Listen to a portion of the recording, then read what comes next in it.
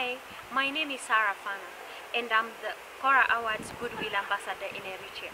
And as an ambassador, my job is to sensitize people about Ebola virus and to find a way of raising funds for the Ebola victims. Should you be having these symptoms like severe fever, severe headache, severe muscle pain, severe diarrhea of blood, severe abdominal pain, weakness and vomiting, kindly contact the health centers around you.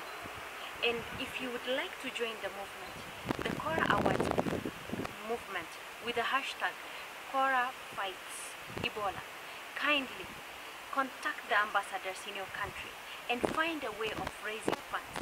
It can be by organizing dinner or maybe organizing a concert, and this is the money we will be taking to the organizations who are taking care of the Ebola victims and say, this is our contribution as Africa.